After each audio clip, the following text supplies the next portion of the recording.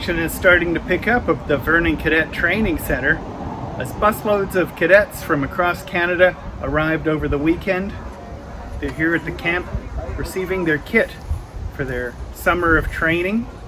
As you can see, for example, I'm wearing a staff shirt. So every time at Vernon CTC, before we begin our training, the course cadets and staff cadets will receive kits such as our FTUs, field training uniforms, and FTU boots. So this is just so everyone has the same amount of supplies aside from the ones that we were told to pack. So we have military band, drill and ceremonial instructor courses, air rifle marksmanship course, as well as fitness and sports, which are all four courses that are provided here at Vernon CTC.